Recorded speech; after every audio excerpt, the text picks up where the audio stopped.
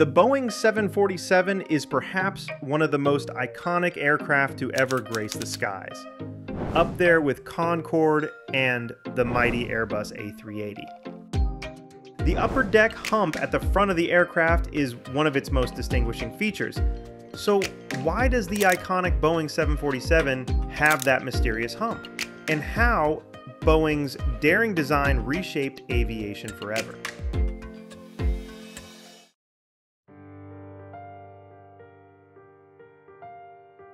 In the late 1960s, supersonic travel was expected to rule the future. Boeing believed subsonic planes like the 747 would eventually end up hauling freight. Their solution was simple but clever: raise the cockpit above the main deck. This allowed the entire nose of the plane to swing open, making room for easy front cargo loading. And just like that, the iconic hump was born. But Boeing soon realized the hump could be more than just a freight feature. Premium airlines wanted exclusivity. That's when Juan Trippe, Pan Am's visionary founder, stepped in. He convinced Boeing to stretch the hump into a teardrop shape and transform it into a luxurious lounge. In 1970, Pan Am's first 747 flew from New York to London. And for the first time, long-distance air travel wasn't just for the elite. It was affordable for millions of passengers.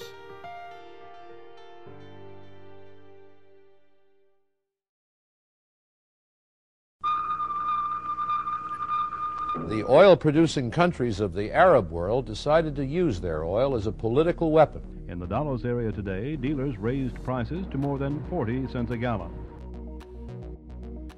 In 1973, the fuel crisis hit, but demand for passenger air services grew and grew around the world. Boeing chose to adapt the Boeing 747's design for both passenger and freight services.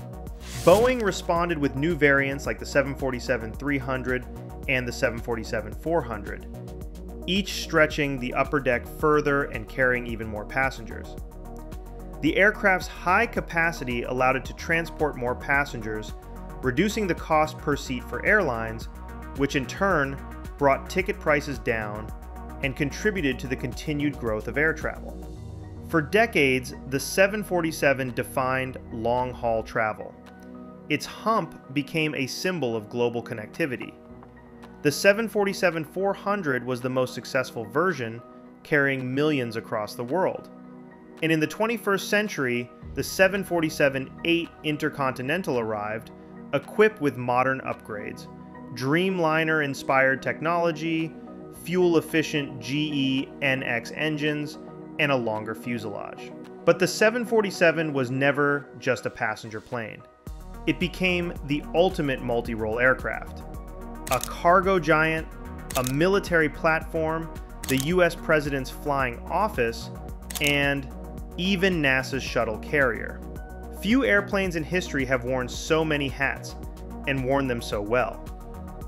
For over 30 years, the 747 held the crown as the world's largest passenger aircraft, until the Airbus A380 took the title in 2007. With its distinctive upper deck hump, the Boeing 747 will go down in history as one of the most iconic aircraft ever to take to the skies. The aircraft also revolutionized air travel as we knew it at the time, uniting people across the world. So, next time you spot a 747's hump, remember, it's not just design, it's destiny. A marriage of function, foresight, and extravagance shaped that profile.